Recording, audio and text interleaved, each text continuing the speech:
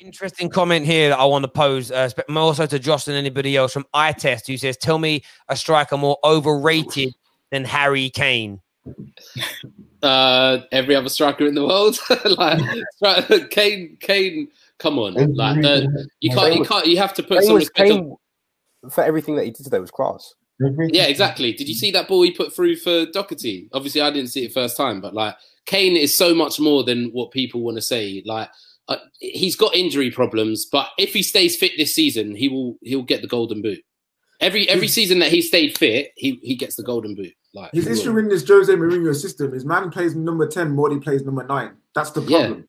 Yeah, and like I said it in my opening words, and I stand by this, and I look at the camera. I know you're not going to watch this, Harry. I know no one you know is going to watch this, but I beg, if you come across it, I'm not saying this through any salt. It doesn't need to be my club. Please, mate. You're one of the greatest English strikers my country has ever produced. I want to see you win trophies. I want to see you, and not just the Carabao Cup, not the Audi Cup, not an FA Cup semi-final. I'm talking you are a Champions League winning, Premier League winning level player. And if you stay at Tottenham under Jose Mourinho, your career is going to end quick, bruv. You've got to get yourself out of there. Victor, I appreciate you coming on, mate. We're going to jump into some more calls. Yeah. Look, I've got something to say on that, yeah? Oh, mate. He is a little overrated, though. Oh, shut up, Miguel. No, he's not. No, 1 second. No, he's not. No, he's not. Miguel, stop. Miguel, stop talking. Miguel, why, in your opinion, is Harry Kane overrated? By media and fans, he's overrated based on the fact that they try to put him in the top echelon of the world. He has done it. He has done it consistently, but he has never won anything. He's never gotten his team to a point where they could win a trophy. Yes, they went to a Champions League final, but not with him.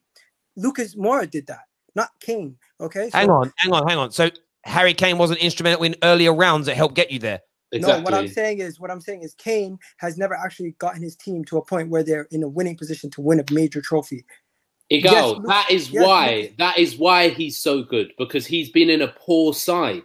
He has been in a poor side, and if he was in, like, say he played for Chelsea, or he played for, I'm not even going to say United because they ain't been at the races for the past like 5 years, or whatever. Like, I don't know, City or something like that. I honestly believe that he would perform just as good, maybe better than Aguero in that system, or just as good. Where do you rank him? Where do you rank him in the world? I rank him as the best striker in the world. But That's why I say he's overrated, because you can't rank him as the best in the world when he's not the best in the world. Igal, question to you, Igal. Before this FA Cup, had Aubameyang won anything with Arsenal before that point?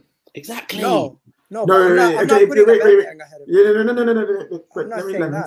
No. What I'm saying is, before that point, would you still have said that Aubameyang is one of the best strikers in the world?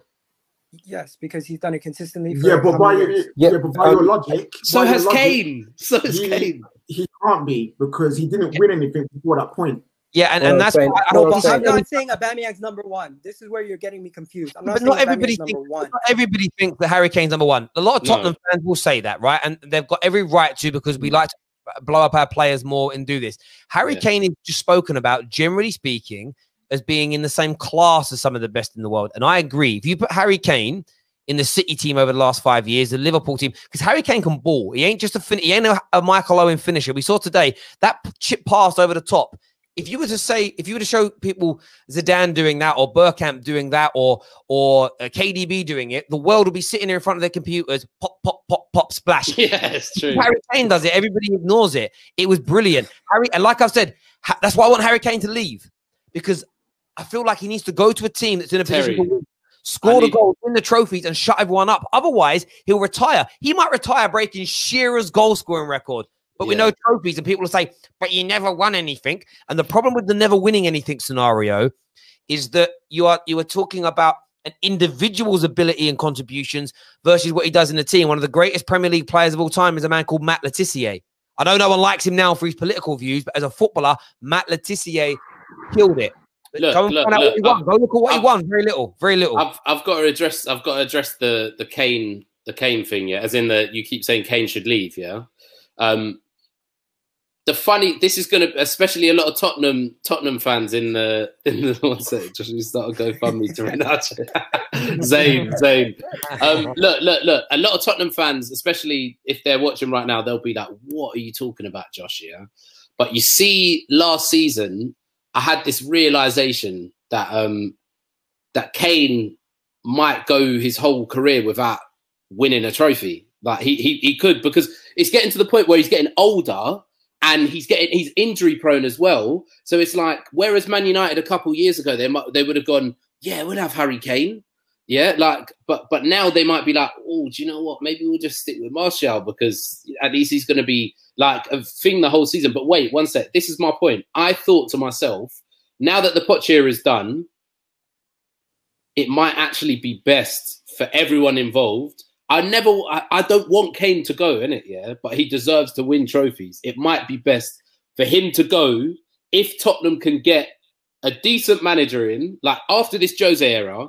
If Kane hasn't won anything by the time he's like 28, Kane goes, we get 150 million and invest that with a new young manager and play some good football. Because right now, Kane's going to be stuck here. He's not winning anything. And it's like, is this really what his legacy is going to be? Do you know what I mean? Exactly. That's all I come down to. He needs to go and he needs to win somewhere elsewhere. We're going to go to Dilly in a minute, who just joined.